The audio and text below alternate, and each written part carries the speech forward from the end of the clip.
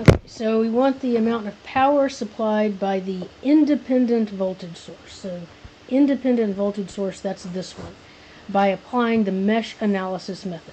So for the mesh analysis method, it's a lot like KVL, but it's not identical because branches that are shared by two meshes will have the current going through them will actually be a combination of our two mesh currents. So I'll draw currents in each mesh. I'll call that one I1, and I'll call that one I2.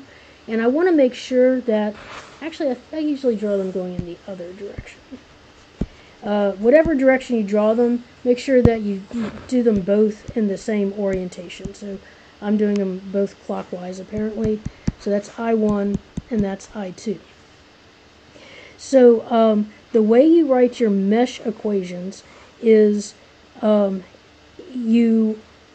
you go into a voltage source, if you go into the negative side, you write that as negative. If you go into the positive side, you write it as positive.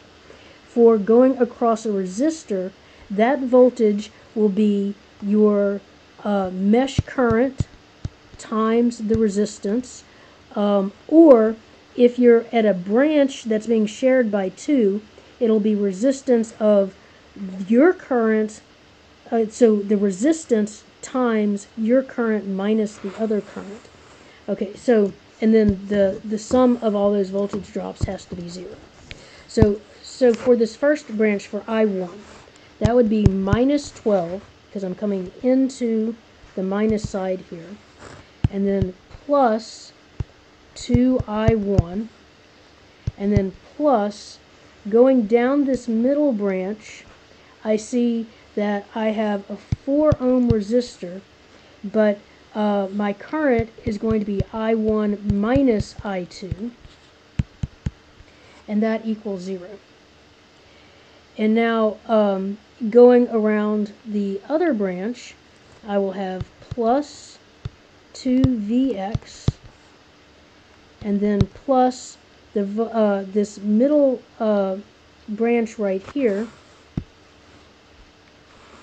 it will be plus 4 ohms I2 minus I1, and that has to equal 0.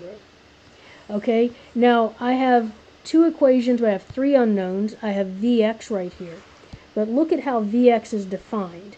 Vx is defined as the voltage drop across this 2 ohm resistor, and the current across that 2 ohm resistor is I1. So Vx equals 2I1.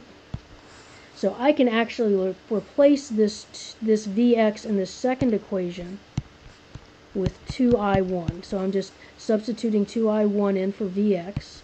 So this is the second equation right here. I'll go ahead and simplify it while I'm here.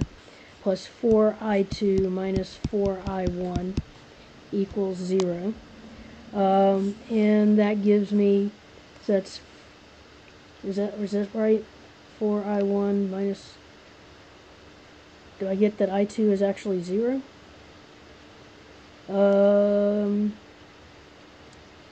Well, it certainly can be. Let's see. Does anyone see a mistake that I made?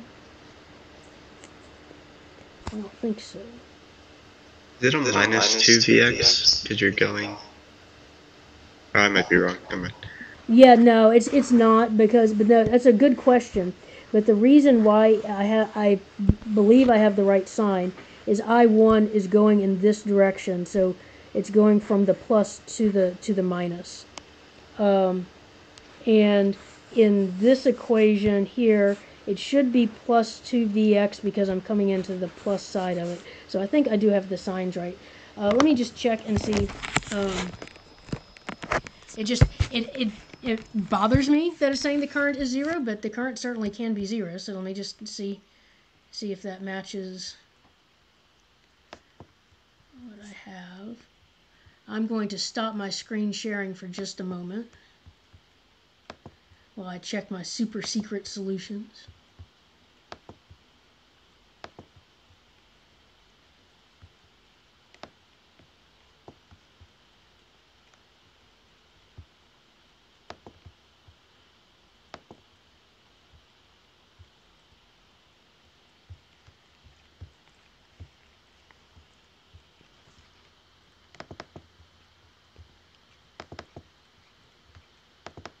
What number was this?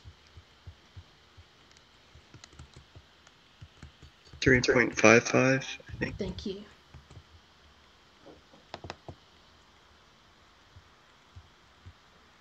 Yep, it's 0.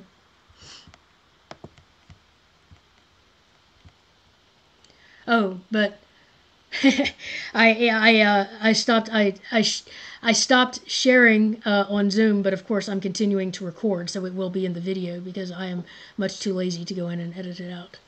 So everybody gets to see my super secret file structure. All right.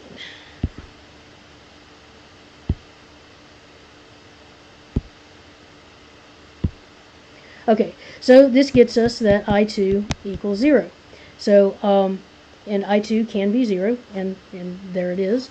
Okay, and then to find I1, I can plug into my other equation right here. So, minus 12 plus 2I1 plus 4I1 equals 0. Or 6I1 equals 12, or I1 equals 2 amps. Alright, so now if I want to get the power supplied by the independent voltage source, I'll look at my voltage source and I'll see that I1 is going in this direction. So I1 entering into the negative side, which is what we would expect because it's supplying power. So P equals IV.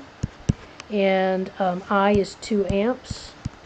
Our voltage is negative 12 volts, so that's minus 24 volts. But like I said earlier, you don't say that minus 24 volts are supplied, you just say that 24 volts are supplied. And that would be the answer. Okay, questions on that one?